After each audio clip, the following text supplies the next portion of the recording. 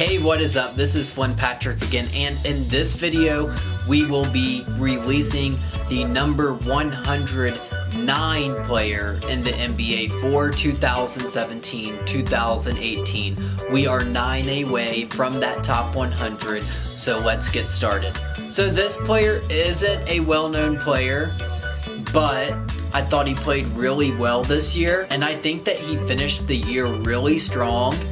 And I think that he absolutely deserved to crack our top 120. So, the number 109 player in the NBA for 2017-2018 is going to be Montrezl Harrell of the Los Angeles Clippers. Not a well-known player. He was a second-round pick for Houston in 2015.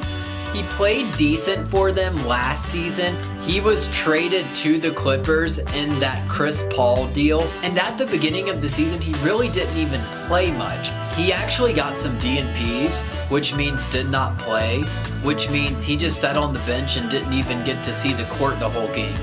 I got a lot of those in high school. Well, anyways, once the 2018 calendar year came around, Mr. Harrell took his game up a notch big time, and it was big time enough to where he was able to crack our top 120. I mean, he finished the year strong. In April, he averaged 16 points a game. He scored at least 10 points in 22 of his last 26 games. He shot over 60% from the field. But let's drop the stats for a second and talk about the eye test. Because when you're combining the eye test here, Harrell was absolutely a positive energy force for the Los Angeles Clippers. He is, in my opinion, the biggest reason why the Clippers were able to remain in the playoff hunt. They didn't make the playoffs. And honestly, without Harrell, they probably would have finished even lower. And, well, they could have gotten a higher pick as well. So that might have been a double-edged sword. Montrezl Harrell is likely not a name that is known among casual NBA fans, but I think he played really, really well. He was a big spark for that Clippers team. He made plays in the clutch.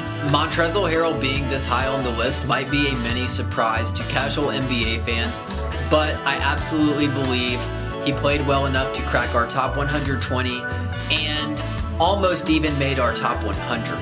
Another big factor is that he is going to be an unrestricted free agent this season, so that means that his contract is running out and he can sign with any team that he wants. I would imagine the way he played, the Los Angeles Clippers would absolutely want to bring him back to LA. That being said, he did only make $1.5 million last year. Well, only.